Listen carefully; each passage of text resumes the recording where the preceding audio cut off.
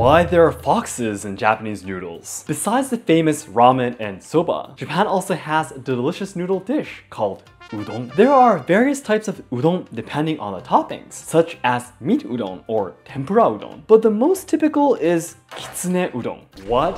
Japanese eat foxes? Please don't worry. The udon topping called kitsune is not a real fox, but is Abura-agé. Abura-agé is a Japanese dish made by frying thinly sliced tofu in oil. And because this dish was believed to be a favorite of foxes, or because the fried tofu resembled the fox's color, it seems to have come to be called kitsune. Foxes have been regarded as lucky animals that bring prosperity to businesses since ancient times. And it is said that kitsune udon originated in Osaka, the city of merchants. When you try out udon in Japan, be sure to order some kitsune udon. If you'd like to learn more about Japanese culture, Kyoto, or social problems in Japan, please check out my channel and subscribe.